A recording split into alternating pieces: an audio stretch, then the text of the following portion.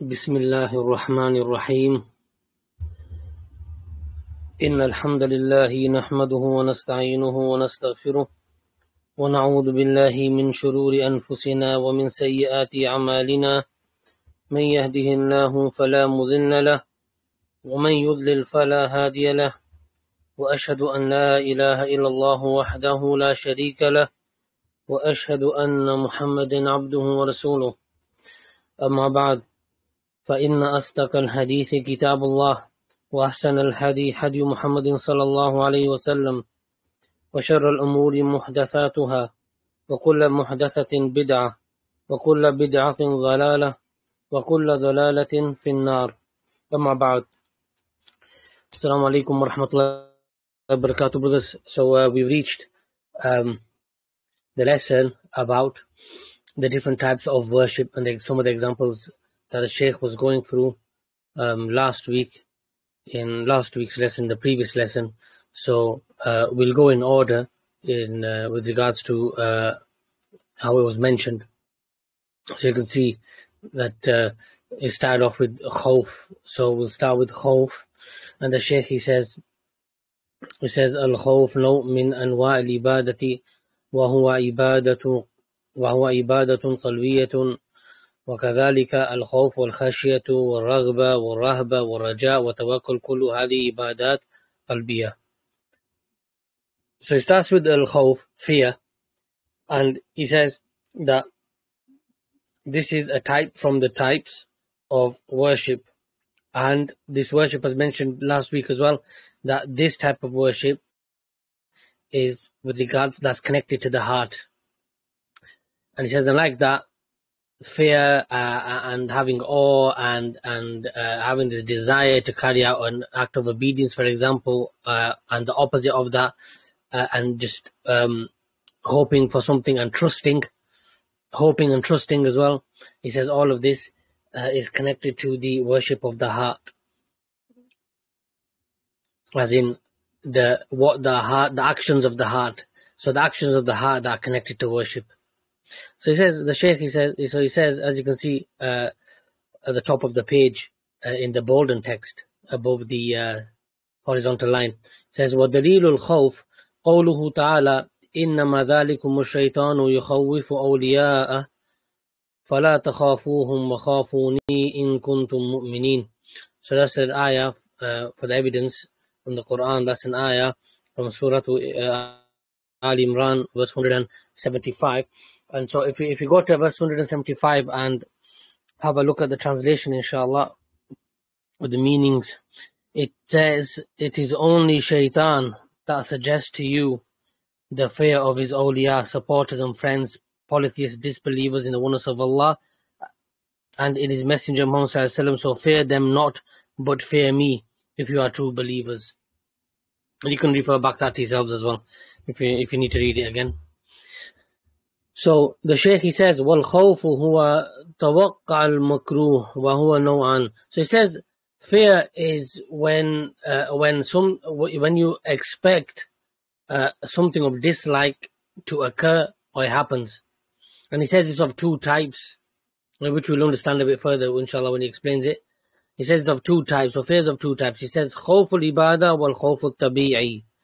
So he says there's a fear of fear that's connected to worship. There's fear that constitutes worship, and there's fear that's a natural type of fear. And he'll go on to explain it. So he explains the first one. He says, النوع الأول خوف العبادة هذا صرف لغير الله It says خوف العبادة هذا صرفه لغير الله شرك وذلك بأن يخاف غير الله فيما لا يقدر عليه إلا الله، كأن يخاف أحدا أن يمرضه أو أن يقبض روحه أو يميت ولده، كما يفعل كثير من الجهال يخافون على حمل زوجاتهم وعلى أولادهم من الجن، يخافون من السحرة أو من الموتى فيعملون أعمالا شركية لأجل أن يتخلصوا من هذا الخوف فهذا لا يقدر عليه إلا الله الأمراض والموت والرزق وقطع الأجل هذه أمور لا يقدر عليها إلا الله عز وجل وكذلك إنزال البركة أو غير ذلك هذه أمور لا تكون إلا من الله عز وجل فإذا خاف أحدا في شيء لا يقدر عليه إلا الله فهذا شرك أكبر. So let's just stop there for a second and go back here. So then the Shaykh, he says, so the first type, and that's khawf al-ibadah, is the khawf that constitutes worship. And he says this, if it is directed towards other than Allah subhanahu wa ta'ala, it is shirk, it is polytheism. He says, and that is, for example, he says, وَذَلِكَ بِأَنْ, that is because somebody fears other than Allah in that which that person is not capable of except Allah. So he gives some examples of that. He says, for example, fearing somebody that he will make you ill and make you sick, like he has the power to make you sick, or he's able to take your life, he's able to has power to kill your child, as in like bring death to them, or as the Shaykh says, as many of the ignorant people do, that they fear upon, for example, their pregnant wives, that they're carrying the fetus, and they fear upon their children from the jinn, for example. They fear of them from the jinn, that the jinn might do something to them, or that the magicians, the sahirun, the sahara, the magicians may be able to do something, affect them, or from death, or and so what they do is to prevent that from occurring because of the ignorant beliefs. They act out for certain types of actions which are shirk. They commit shirk in order to free themselves and to save themselves from these things that they believe in, and that's the original thing is fear. So then the Shaykh, he says that none but Allah is capable of all of these examples. So Allah is the one who brings about somebody. You can cure them, or you can make them sick. Allah gives life and takes it. All of these things are mentioned there. These are things that only Allah is capable of. Nobody else is capable of this. And so that's the reason why, as we all brothers will understand this, that's why when somebody does that and directs that towards other than Allah subhanahu wa ta'ala, that is shirk akbar. So the Shaykh mentions, like, for example, sicknesses, types of sickness, death, provisions, risk, and your life ending, for example, qatul ajal, and your life ending, or ending your life. These affairs, Allah is only capable of doing and doing these affairs. Nobody else is capable of executing these, and it's only Allah subhanahu wa ta'ala who can do that. And the Shaykh says, and likewise, for example, sending down blessings, that's Allah is only capable of blessing, right? And other than that, the Shaykh says these are affairs that only Allah subhanahu wa ta'ala can execute. Nobody else can do this. Nobody from the creation can do this. So then the Shaykh continues and he says, فَإِذَا خَافَ أَحَدْ فِي شَيْءٍ لَا يَقْدِرُ إِلَيْهِ إِلَّا اللَّهِ فَهَذَا شِرْكٌ أَكْبَرٌ. So then the Shaykh says, so if somebody fears something else that isn't capable of clearly isn't capable of these, of course it's only Allah subhanahu wa ta'ala is capable of what we discussed, then this person falls into the greater shirk. As we all know, it takes the person out of the fold of Islam, and whatever good deeds that he had, they get erased. because the Shaykh, he says, لأنه صرف نوع من أنواع الإبادة لغير الله عز وجل, because obviously the person's directed some of the worship that's only for Allah subhanahu wa ta'ala, they've directed it and shared that with somebody else from the creation, which obviously falls into shirk. Then the Shaykh, he says, كَالَّذِينَ يَخَافُونَ مِنَ الْقُبُورِ وَمِنَ الْأَضْرِحَةِ وَمِنَ الْجِنِّ وَمِنَ الشَّيَاطِينِ أن تمسهم بسوء أو أن تنزل بهم ضررا فيذهبون يتقربون إلى هذه الأشياء لدفع ضررها أو خوفا منها. هذا شرك أكبر. يقول أخاف إن لم أذبح له أن يصيبني أو يصيب أولادي أو مالي أو ما أشبه ذلك، كما قال قوم هود إن نقول إلا اعتراك بعض آلهتنا بسوء يهددونه بآلهتهم ويخافونه بآلهتهم. قال إني أشهد الله وأشهد أني بريء مما تشركون من دونه فكيدوني جميعا ثم لا تنظرون إني توكلت على الله ربي وربكم. Surah Hud, verse 54 to 56. هذا هو التوحيد هداهم كلهم هم وآليتهم. So then let's just finish that paragraph off. So then the Shaykh, he says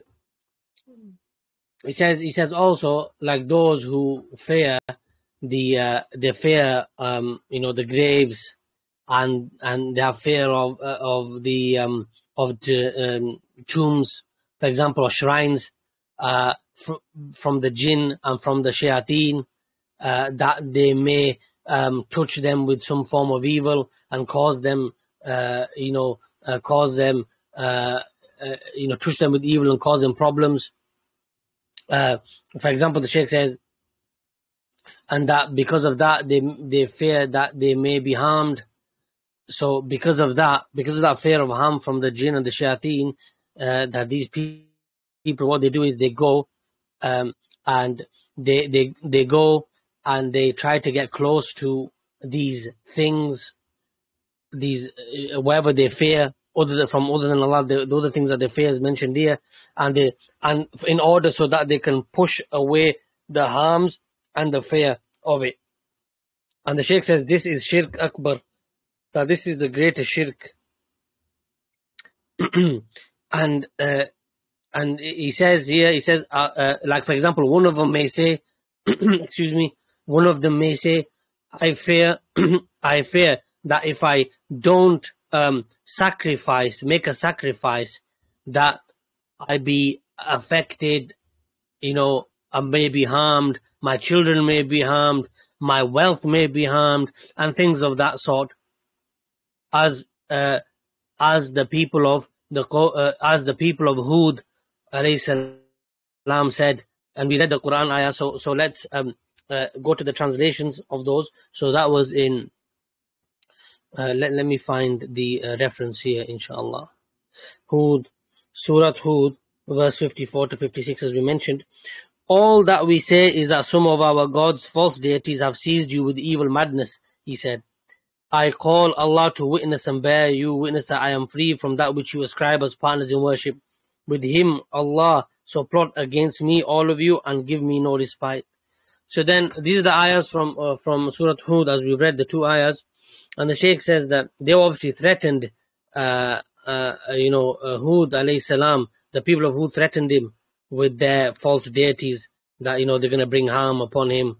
So he challenges them, and he says, okay, then I challenge you to that, as we read in the ayah there, that's a challenge to them. So then the Shaykh says, and they're trying to obviously scare him and bring fear into him by way of their false deities.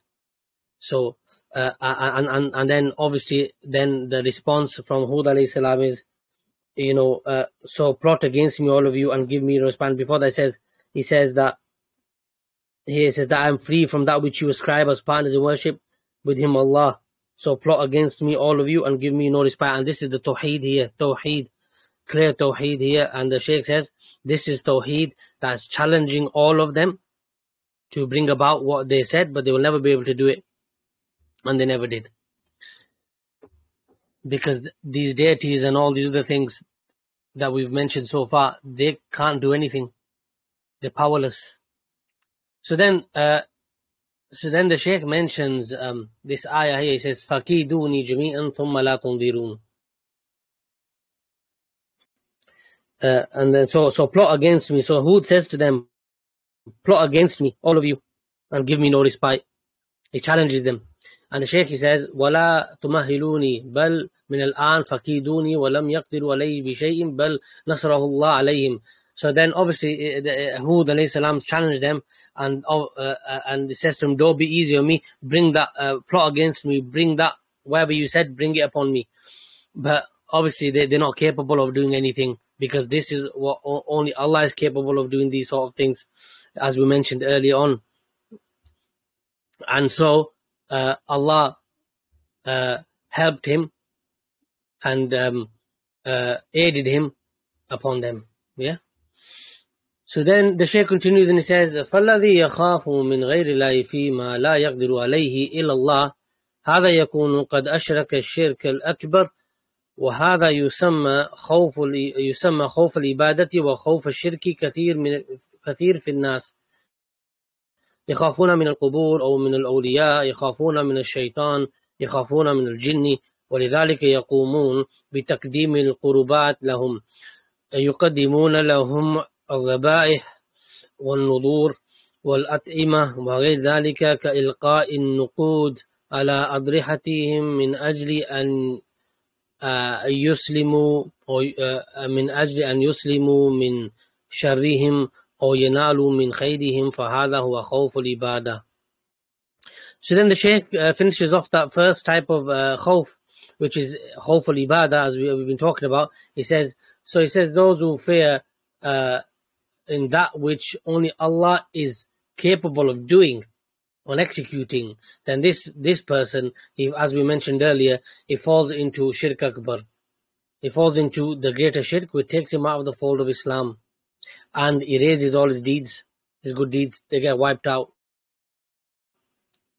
And the Shaykh says, and this is called khawf al-ibadah. So this khawf that we're talking about in this section of the book is khawf al-ibadah, as he mentioned. And he says that a lot of people fall into this type of shirk. They, for example, as he mentioned earlier as well, he gives another example. He reminds us, he says that they fear from the likes of the graves and from the so-called awliya. They fear from the shaitan and they fear from the jinn.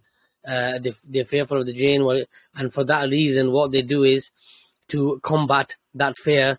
What they do is they bring things, they try to get close to these things that they fear, even though they're not capable of bringing about any kind of harm or anything. They for example, they sacrifice for them. They'll make oaths with them. They'll bring food and all sorts of these things. And these are just some examples, not exhaustive list. And for example, they'll also throw money and put money around the shrines in order that they are protected, and that the evil that these things that they're doing this for, they protect them from any evil, and that they don't obtain or come across any kind of evil doesn't fall upon them. And also on the opposite, that if evil doesn't fall upon them, that they also can maybe get some goodness from these people. So they're seeking blessings as well from these people. And as we mentioned earlier on, and we've seen in the ayah that we read from Surah Al-Ma'idah, that Allah is the one who blesses. Nobody else blesses. Allah is the one who sends blessings. Right? So this is Shirk al-Akbar, as the Shaykh mentioned a few times so far. So then we move on to the second type. And so the second type of fear, and the Shaykh, he says, النوع الثاني الخوف الطبيعي. So he says the second type of fear is the natural fear. So this is the natural fear that we feel in a particular situation. He's going to give some examples so we can understand and contrast and compare between the two types. So he says, وهو أن تخاف من شيء ظاهر يقدر على ما تخافه منه كأن تخاف من الحية أو الأقرب أو من العدو. هذه هذه أمور ظاهرة ومعروفة، فالخوف منها لا يسمى شركا. هذا خوف طبيعي من شيء ظاهر معروف، لأنك تخاف من سبب ظاهر ومطلوب الوقاية منه والحذر منه. تأخذ السلاح، تأخذ العصا لقتل الحية والأقرب وقتل السبع، لأن هذه أمور محسوسة وفيها ضرر معلوم، فإذا خفت منها فهذا لا يسمى شركا بل يسمى خوفا طبيعيا. ولهذا قال الله في موسى عليه السلام: فخرج منها خائفا، أي من البلد خائفا يترقب، خائفا من أعدائه لأنه قتل منهم نفسا. So then the Shaykh, he says, with regards to the natural fear, and he says that this is that you fear of a thing which is apparent, that you see that is apparent, and that it is capable of causing harm in that which you fear from it or of it. Like you fear a serpent or an adder, a snake, or a scorpion, or an enemy of yours. These affairs are apparent and are well known, and so the fear of them is not called shirk. It's not shirk. This fear is natural from a thing that is apparent and is known, because you fear from what's apparent and what can occur from that, and you obviously you seek a barrier between that, between you and that, so it doesn't happen, or to avoid it. For example, you stay away from it as well. And we'll give some examples. Obviously, we'll give some examples there. Like a snake biting you, a scorpion may sting you, enemy may harm you, hit you, so you pick up a weapon, or you pick up something to aid you. It may be a stick as well, to kill the serpent or the scorpion or a predator, etc. Because these affairs are something that are felt. They felt. They're there. You can see them. You can feel them. And the harm is known. I mean, you get bit by a snake, the potential is death. Same thing with a scorpion. If you don't get treated, so you avoid these things. They're real, they're there, and you can deal with them. And those things that can cause you harm, they're capable of actually causing you that kind of harm. And so the Shaykh says, so this is not classed as shirk, rather it is fear that's natural. And then he says, and that's why Allah Azza wa Jal said regarding Musa alayhi salam. We read the ayah from Surah Al-Qasas verse 21. So let's go to Surah Al-Qasas verse 21 and read the meaning of the ayah. So it says, so he escaped from there, looking about in a state of fear. He said, my Lord, save me from the people who are polytheists and wrongdoers.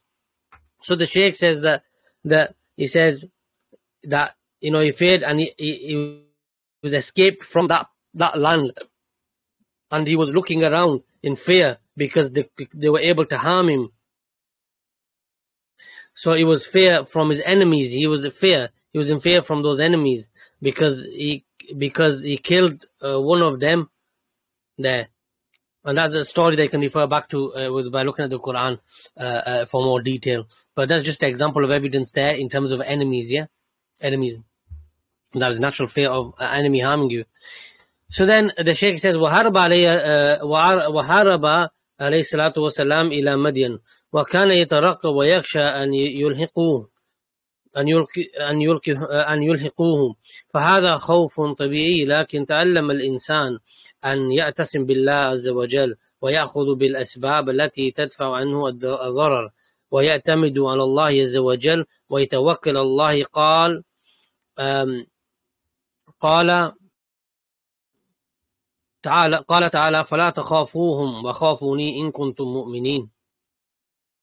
هذه الآية في سورة آل عمران في قصة النبي صلى الله عليه وسلم مع المشركين يوم أحد لما توعدهم المشركون وقالوا نرجع إليهم ونستأصلهم فالله جل وعلا يقول إنما ذلكم الشيطان يخوف أولياءه فلا تخافوهم وخافوني إن كنتم مؤمنين. أي أن هذا التهديد وهذا الوعيد إنما هو من الشيطان، أي يخوفكم أولياءه أو يخوف من انقاد له من الناس وخاف منه فإنه يتسلط عليهم. So then excuse me, the Shaykh, he says, so in the ayah that we read earlier in Surah Al-Qasas about Musa alayhi salam, then Musa alayhi salam, he escaped from there and he went to Madian, and he was looking around in fear that he may be attacked by his enemies and that they might catch up to him. So this is a natural fear that we all would fear, and that an enemy could harm you, of course. But you also that people learn and they know that in these situations that they hold firm to Allah subhanahu wa ta'ala, they hold firm to Allah subhanahu wa ta'ala azza wa jal, and they take the means to prevent and push away these harms, and that they depend and trust upon Allah subhanahu wa ta'ala. They put their trust and their dependence in Allah subhanahu wa ta'ala. And Allah subhanahu wa ta'ala said, when we mentioned the ayah earlier on as well, فَلَا تَخَافُوهُمْ وَخَافُونِي إِن كُنتُم مُؤْمِنِينَ. So don't fear them, but fear me if you truly believe or are believers. Yeah. Surah Al Imran, we read this earlier on in the start of the lesson. Yeah. So then the Shaykh says that this ayah, it's in Surah Al Imran, which we read. It's in the story about the Prophet ﷺ with the mushrikeen, the polytheists, and the day of Uhud, when they said, the polytheists, the mushrikun of Quraysh, they threatened the Prophet and the Muslims, and they said, we're going to return and we're going to basically rip you apart and kill you and destroy you. And then Allah Jalla wa Ala says, إِنَّمَا ذَلِكُمُ الشَّيْطَانُ يُخَوِّفُ أَوْلِيَاءَهُ فَلَا تَخَافُوهُمْ وَخَافُونِي إِن كُنتُم مُؤْمِنِينَ. So let's go back to the ayah and just remind ourselves. Surah Al Imran, verse 175. So if you read the whole ayah again, it is only shaitan that suggests to you the fear of his awliya, supporters and friends, polytheists, disbelievers in the oneness of Allah and in his messenger Muhammad sallallahu alaihi wasallam. So fear them not, but fear me if you are true believers. So then the Shaykh, he says, i.e., what does that mean? He says that that these threats and trying to terrorize the Muslims and these threats, that they're from the shaitan, that they're trying to fear, cause fear and make you fearful, and to make you submit, and to make you feel small, and and the likes of that, and that you fear them. But Allah subhanahu wa ta'ala says that don't fear them, fear me if you truly are believers. Yeah. So then the Shaykh continues, and he says, قوله تعالى من كان يرجو. So now we finished that topic of fear. We're going to move on to ar-raja, hope. So if we go to the top of the page here, ar-raja wa daliluhu. So the Shaykh says, ar-raja wa daliluhu wa dalilu ar-raja قوله تعالى فمن كان يرجو لقاء ربه فليعمل عملا صالحا ولا يشرك بعبادة ربه أحدا. Surah Al-Kahf, last verse in Surah Al-Kahf. So ar-raja, and its evidence, ar-raja is hope, having hope, and it's the worship that's connected to the heart. It occurs in the heart, yeah. And this is mentioned after fear. So if we go to Surah Al-Kahf, last verse, what does it say? Say, O Muhammad sallallahu alayhi wasallam, I am only a man like you. It has been inspired to me that your ilah, God, is one ilah. God is one God, i.e. Allah subhanahu wa ta'ala. So whoever hopes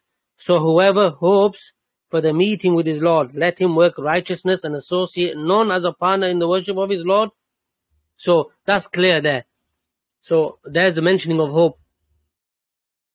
And so the Shaykh, he says, قوله تعالى من كان يرجو. So he's going to explain to us the ayah now. He says, so قوله تعالى من كان يرجو يعني يتمع في ثواب الله عز وجل رؤيته عيانا يوم القيامة. من كان يطمع في أن يرى الله عيانا يوم القيامة فليعمل عملا صالحا يأتي بسبب الذي يؤهله لحصول هذا المطلوب، وهو الثواب بدخول الجنة ونجاة من النار والنظر إلى وجه الله، لأن هذا متلازم، لأن من دخل الجنة فإنه يرى الله عز وجل. فمن كان يرجو لقاء ربه فليعمل عملا صالحا. هذا يدل على أن الرجاء وحده لا يكفي، لا بد من العمل.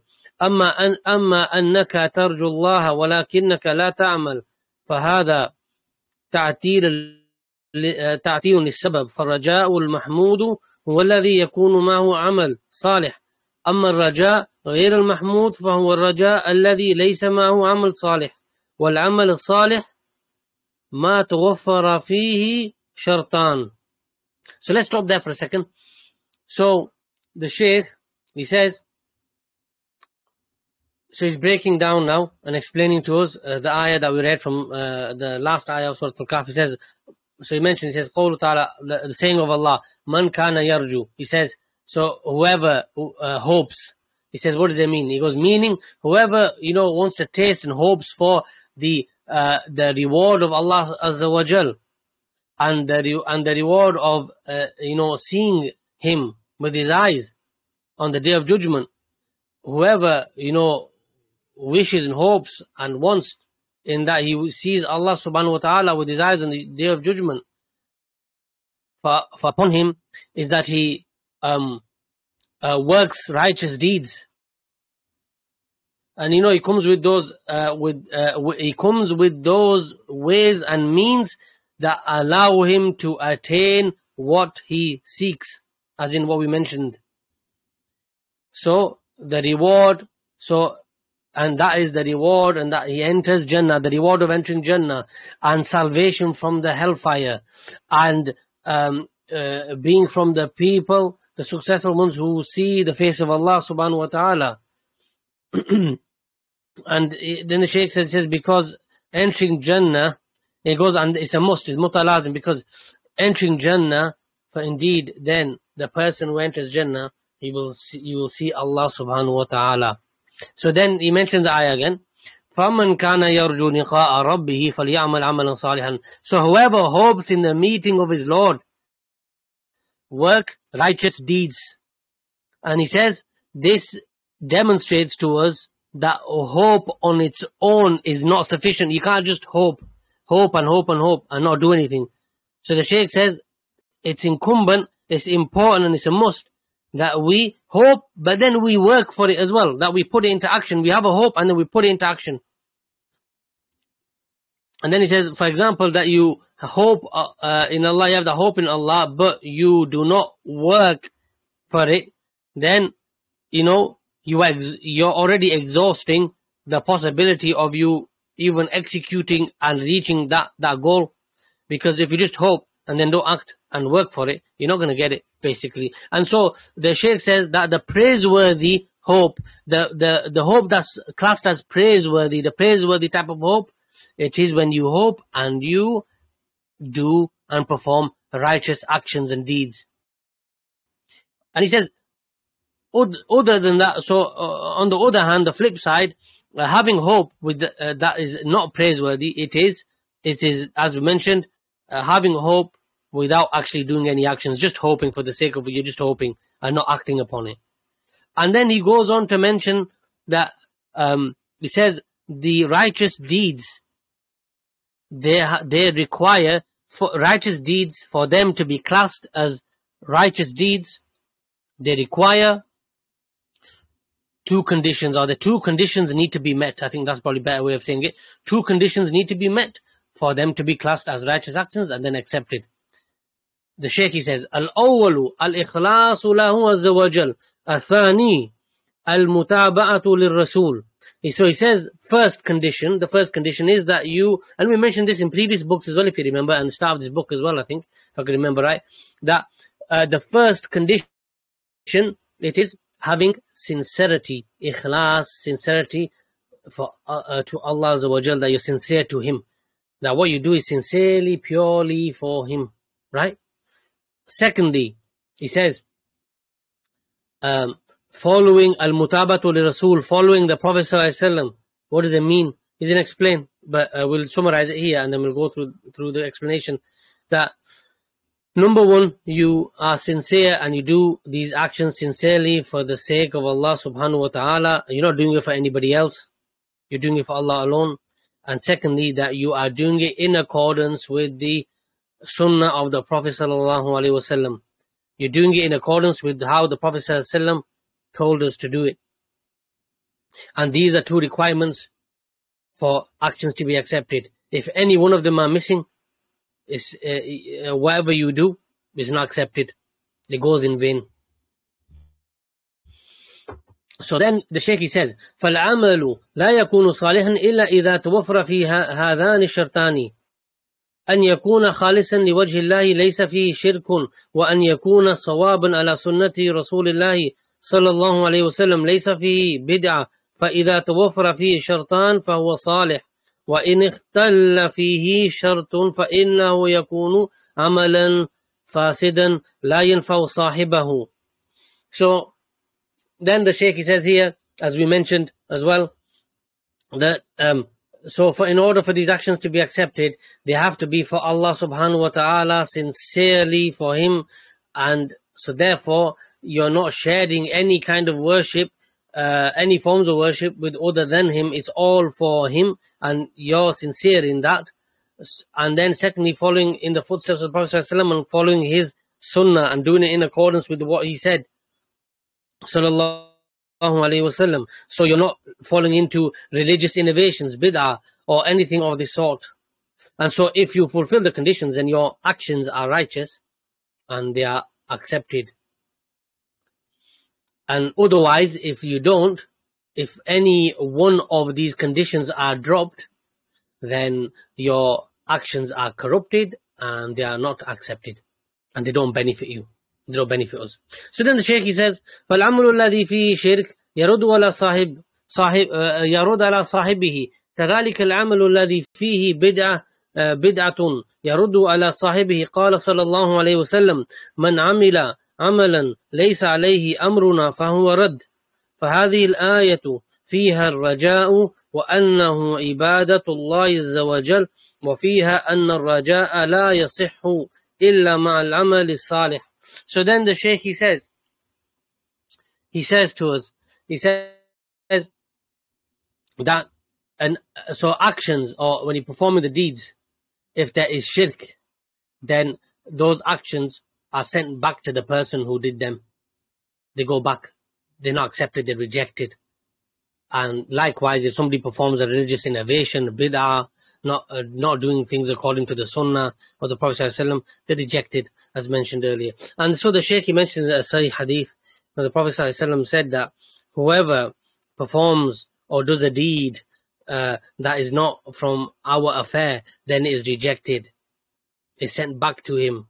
Meaning that if the Prophet ﷺ is not from the deen of Allah subhanahu wa ta'ala, is not upon the Quran and the sunnah of the Prophet ﷺ, then is rejected.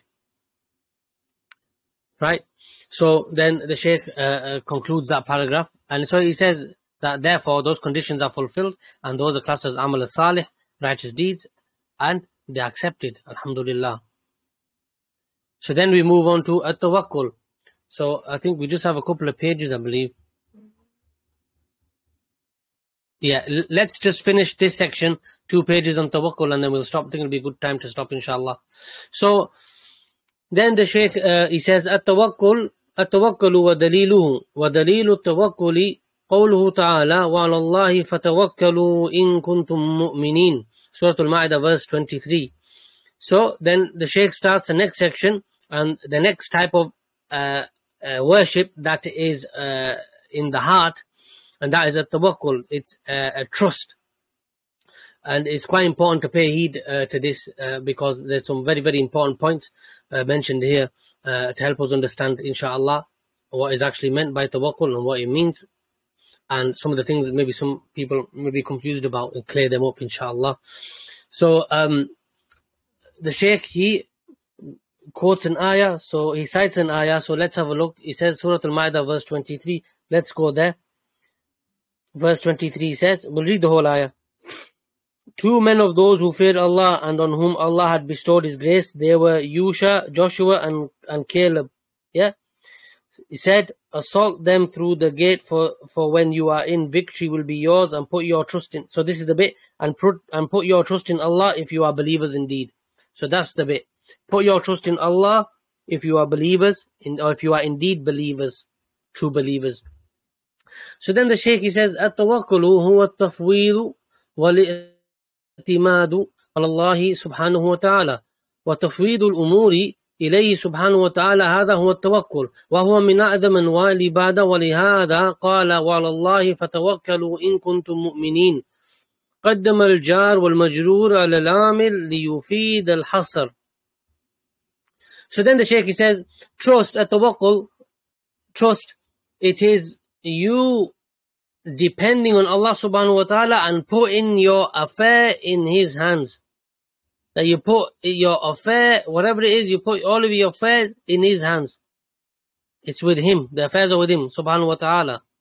That you put those affairs with Him, and you send those affairs there for Him.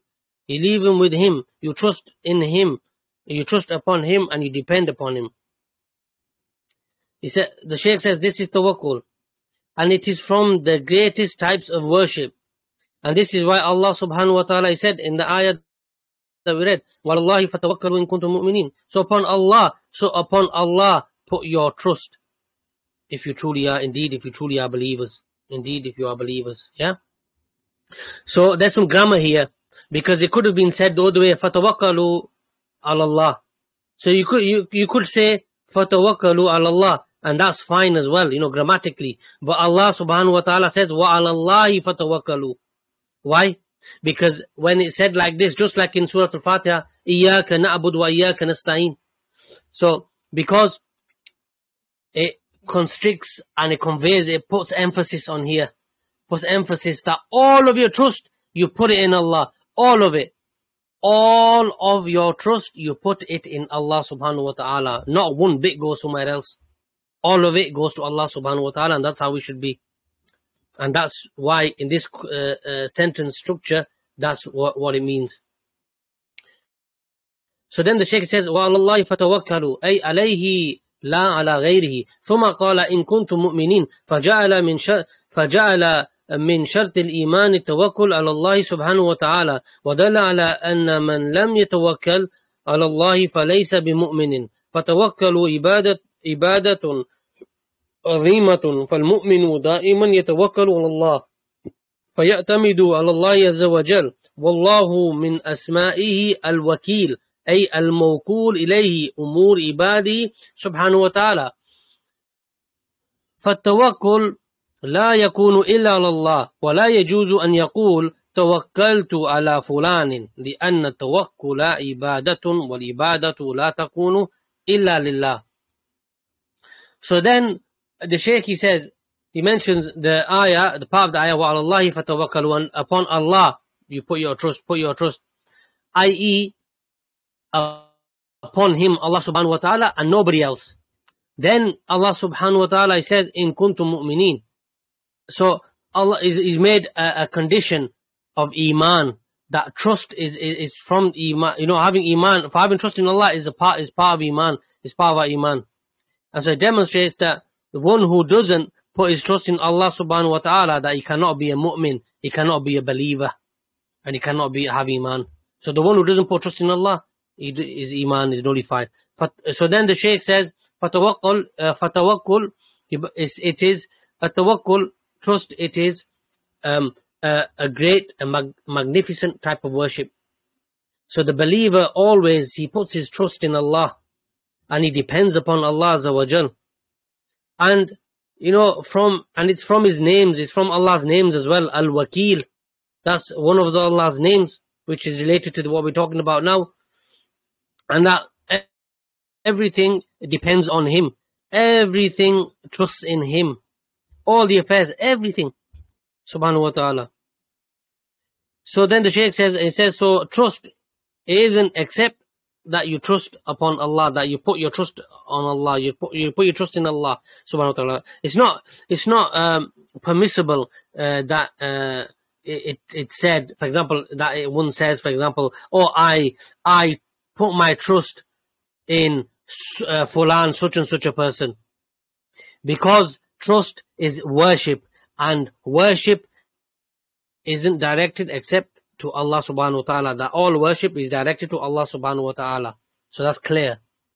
So then the Shaykh, he says, أما إذا أسندت إلى أحد من الخلق تصرفا فهذا لا يسمى توكلا إنما يسمى توكيل.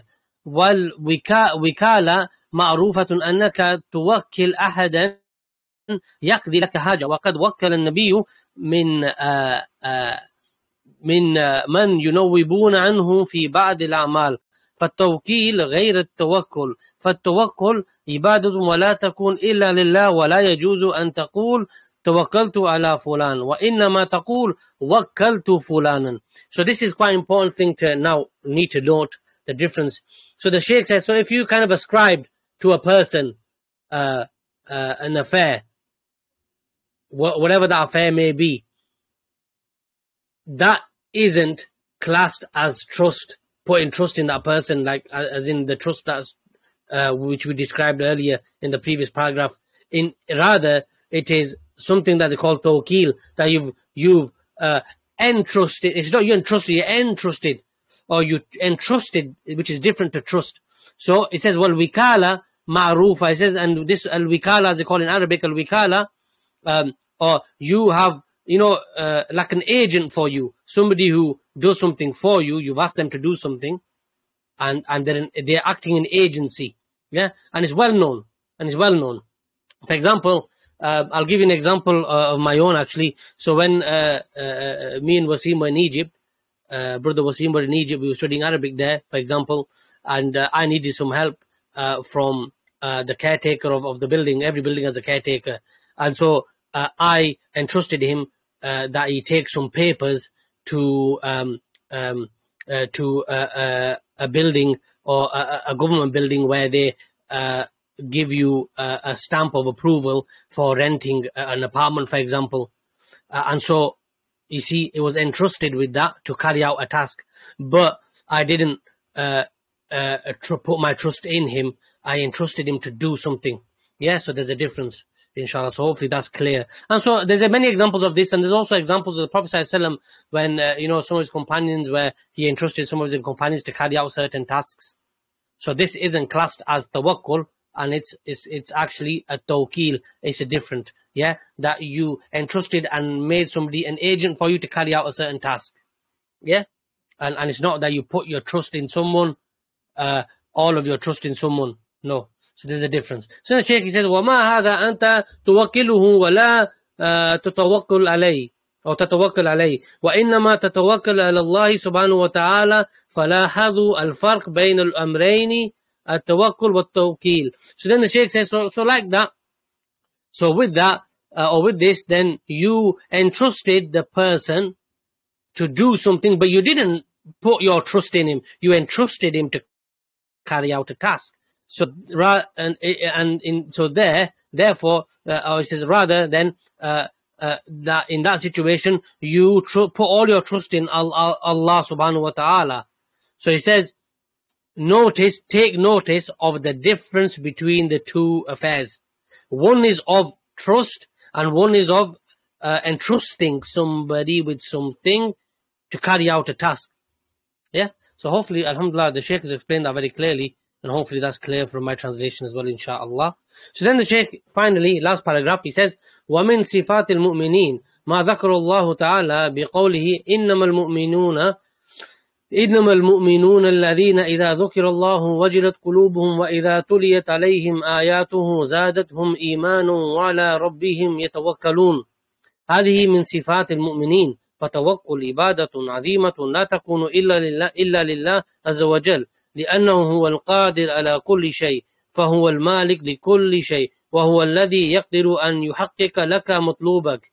أما المخلوق فإنه قد لا يقدر أن يحقق لك مطلوبك، فإنك توكله في قضاء شيء من الأمور لكن تتوكلوا على الله في حصول ذلك الشيء. So then the Shaykh, he just explains this, and what I will do is I will read out the ayah from Surah Al-Anfal, verse 2. Let's read the whole ayah first, because it'll help us understand straight away what's going on. So let's read the whole ayah. The believers are only those who, when Allah is mentioned, feel a fear in their hearts, and when His verses, this Quran, are recited unto them, they, i.e. the verses, increase their faith, and they put their trust in their Lord alone. So then the Shaykh, he basically summarizes here. He says, so therefore that we put our trust in Allah, but we entrust someone, for example, to carry out a task, because in that situation, a person, sometimes he's capable of doing it, and other times he won't be capable of doing it. And so we put all of our trust in Allah, that He allows this person, for example, to carry out that task successfully, or that you put your trust in Allah, all of it, so that affair is disposed of, right? Because in situations, like as mentioned, the Shaykh has mentioned as well, that somebody might try to do something or carry out a task and it'll fail. So therefore we put our trust in Allah, because the affair is Allah's hands, and we put all of our trust, as Allah mentioned in the ayah there, we put all of our trust in Him, right? And then finally he says, ثم أيضا لنعلم أن التوكل لا ينافي الأخذ بالأسباب فيجمع المسلم بين التوكل على الله والأخذ بالأسباب ولا تنافي بينهما فأنت تعمل الأسباب التي أمرت بعملها ولكن لا تعتمد على الأسباب وإنما تعتمد على الله. أنت تزرع الزرع في الأرض، هذا سبب، ولكن لا تعتمد على زرعك وفعلك، بل اعتمد على الله في نمو هذا الزرع وتثميره وحمايته وإصلاحه. ولهذا يقول أفرأيتم ما تحرثون أأنتم تزرعونه أم نحن الزارعون. So then the Shaykh, he says, فالزارع الحقيقي هو الله، أما أنت فقد فعلت سببا فقط قد ينتج هذا الزرع وينبت وقد لا ينتج أو ينتج، وإذا نبت قد يصلح وقد لا يصلح، قد يصاب بآفة فيذهب. So then the Shaykh, he says finally that when we put our trust, all of our trust in Allah subhanahu wa ta'ala, we don't just sit there and do nothing, that we take the ways and means, as the Shaykh earlier explained. So we take the ways and means to be able to attain or whatever that might be. So by way of acting and carrying out the commandments. For example, the Shaykh says that, of course, we depend and trust, put all our trust and all dependence upon Allah subhanahu wa ta'ala, in Allah subhanahu wa ta'ala. So for example, if you were growing something, like you were plantation, you're growing something on a patch of farmland, for example, on the land, then you're taking the ways and means, as in you are sowing the seeds, etc. You're watering the seeds, etc. However, you don't put your trust in that land or in your technique. You don't put your trust in you sowing the seeds, in yourself, or in that. You don't put your trust in that, but you put your trust in Allah subhanahu wa ta'ala, all of it. Right? And that Allah allows that to grow and to flourish and to obviously come into fruition, and that is protected, and that is always rectified, as in the plant, it grows and it gives fruits later. So then the Shaykh quotes this final ayah, and then we'll conclude the lesson. It is from Surah Al-Waqi'ah. So let's go to Surah Al-Waqi'ah, verse 63 to 64. Tell me, the seed that you sow in the ground, is it you that make it grow, or are we the one who makes it? Are we the ones who make it grow? Are we the one who makes it grow? So that's clear, as what the Shaykh told us, and that's clear from Allah subhanahu wa ta'ala, as mentioned. And so the Shaykh says, in reality, the one who makes it grow is Allah subhanahu wa ta'ala. He is the one who makes it grow. And all you've done is taken the ways and means only. So sometimes it will produce and come into fruition what the seeds that you sowed, and other times it may not develop and it may become corrupt, and sometimes it will become corrupt, and other times it will be upright and it'll develop. But that's because all of the actual affair, it returns to Allah subhanahu wa ta'ala, and He's in control of that situation. As mentioned, as the Shaykh said, that the real one, the one who's actually makes it grow, and the one who sows and everything, the one is Allah subhanahu wa ta'ala in reality. So we'll stop there. But as the point being made here, that you take the ways and means. The ways and means that are there, you take the ways and means. You don't just stand there and do nothing. You take the ways and means, but you put all of your trust in Allah subhanahu wa ta'ala. So inshallah, we'll conclude there, and then we'll continue. We'll finish this part of the lesson inshallah next week. Bi-idhnillahi ta'ala. Subhanakallahumma wa bihamdika ashhadu an la ilaha illa anta wa astaghfiruka wa atubu ilayk. Assalamu alaikum wa rahmatullahi wa barakatuh.